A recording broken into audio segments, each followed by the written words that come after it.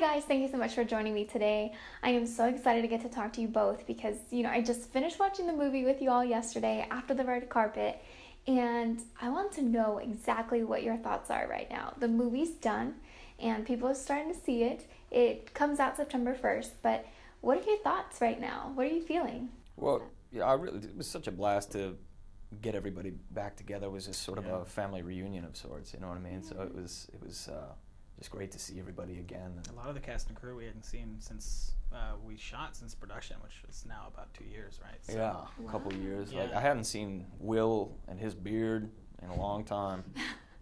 And yeah, super relevant. It is very relevant. I love it. And but yeah, I mean, the cast and everything. It was just great to see everybody. No, it was, and I mean, you really can't ask for a better opening than it opened at the Hollywood ArcLight. We're so gracious to Smith Global Media for taking a chance on our film, and honestly, the whole project has been like a dream come true, but almost more. You usually don't have you have your pipe dream, and then you expect to be disappointed, and we just keep getting our pipe dream just sort of keeps being surpassed, and it sort of feels like we're on a game show or something. But well, and you guys are winning. Hashtag winning. Hashtag winning. Is that still a thing? It probably it is now. Hashtag Tiger Blood. Yes. Yeah. Well, speaking of tigers, I'm going to try to segue this into. I'm so impressed right now. Yeah. Thank you. Into dinosaurs. Perfect. Okay, so I've been doing some research / social media stalking. Some digging, if you will. You got me. I can't keep up. That was really good. So you guys, just to see this come to life, and you in interviews you said that you, as a kid, you loved dinosaurs. I did. So that must be insane to see this now come to life. And you were heavily influenced by The Treasure of the Sierra Madre and Jurassic Park. I want to know if you were influenced at all by Ross from Friends. Ross from Friends. You want to know what? It's funny. Whoa. When I was a kid, Yeah. we're going back. So when I was a kid, my parents were like, we're from the Midwest. We're both from North Dakota. Yes. And my parents were like super overly responsible, and were like, I was not allowed to watch Friends growing up. Because I was like just young enough. I'm 28. You're 29. So I was like just young enough that like some of the subject matter was maybe a little risque for someone who's like growing up. Especially back then. I mean, now we have, everyone's.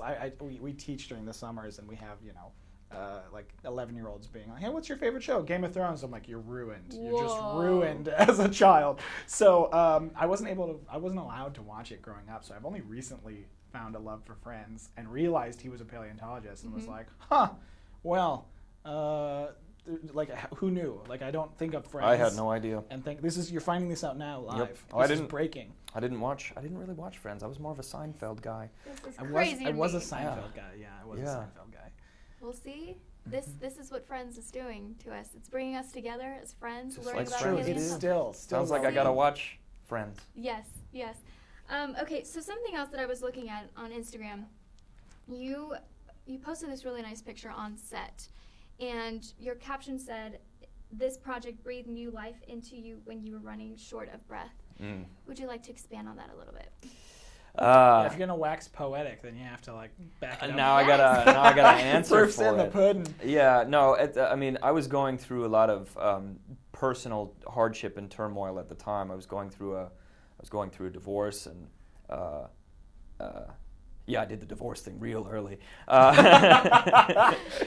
I was going through that at the time, and just kind of feeling listless in a great many ways, and I really feel that this movie, in a way, like set me on track when I was just kind of floating through the ether. You know what I mean? Well, this kind of brought me back down to earth. We both came up very shoestring budget, really guerrilla filmmaking. I mean, this is our first feature that's over $1 million in budget. It's our first feature that's over $100,000 in budget, and so with that, we loved films, and we've come up together that way, and it's always rewarding. But there is even now, there's a certain amount of uncertainty that comes with it. And so when we met John, Wanzik, the lead producer of the film, who sort of, this was sort of his passion project, his original, the idea of the paleontology and the Badlands that originated with John.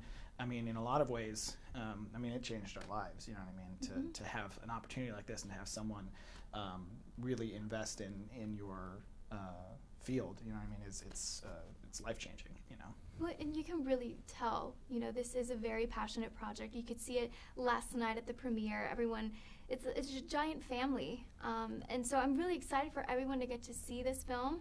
If you guys just want to say, where can people find you on social media so we can follow you and see everything you're doing in the upcoming years, you can just tell me. Sure. I'm pretty much just at Steven Molony across the board. You'll find me on Facebook and Twitter and Instagram. I'm not on Snapchat at the moment. It's okay. Don't worry. That trend is fading. It's okay. That's good. Awesome. Yeah, so that's where you can find me. Yeah.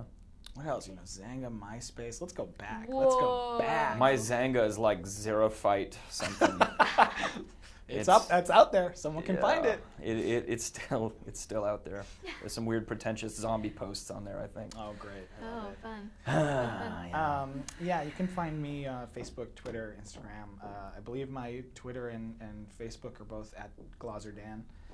And then my Instagram is dan.glaser. So it's not super challenging. I'm sure if you look us up, you can find some stuff. We also have a movie coming out on digital and video and streaming and all of that August 29th as well, called Oxenfree. Mm-hmm. So it's been a crazy month for us. We have that coming out August 29th on iTunes and all that, and then Valley Bones September 1st in 300 screens nationwide, which is, I mean, we still can't believe it. It's amazing. So excited for the both of you, and I'm sure we're going to see you guys again doing big things. Thank you so much for taking the time to talk to us. Absolutely. Thanks very much.